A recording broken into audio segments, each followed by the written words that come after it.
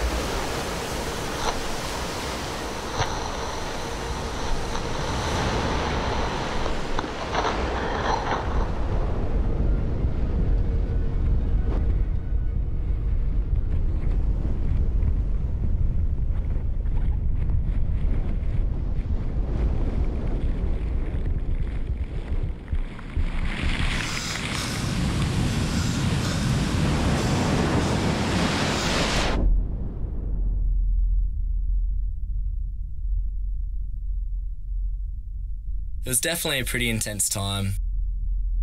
I made a lot of sacrifices to do what I did, but in hindsight, I don't think I would change anything.